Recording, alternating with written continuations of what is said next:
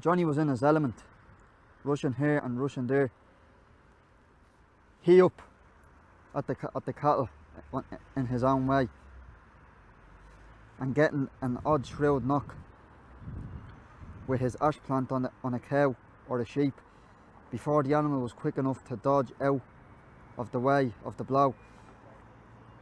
The cow turned left to meander down Dorchester, but the bold Johnny and his ash plant stood in the way.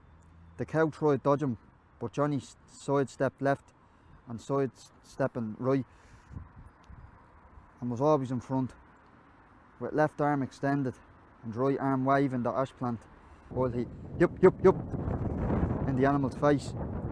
The cow lowered her head. The cow lowered her head and lowered. Johnny took a few steps backwards. "Hey there, kid ya!" shouted the drover from the end of the herd. "Don't let the bastard dodge you.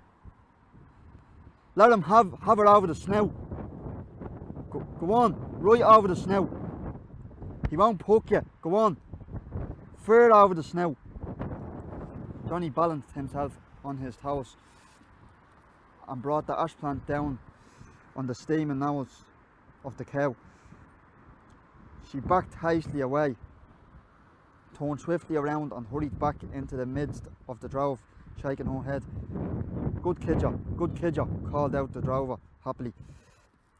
That larrup put the fear of God into her. Yup, he sang.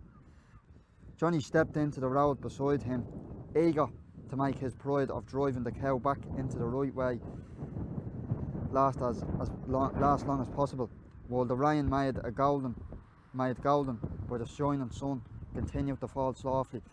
Suddenly the drover let the out of him, as the tired cow ambled over to the sidewalk, folded herself up and lay down, with her forelegs tucked in under her legs, right on the path where everyone walked, caring for nothing, and just staring straight in front of her, with the tightly filled udders pressed hard against the pavement, while the second drover held the rest of the herd bunched up close to the sidewalk so that other cattle could pass.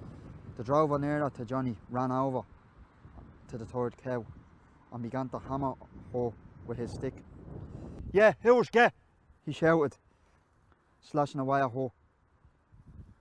"Get up on your hind legs and waltz along to where you are going.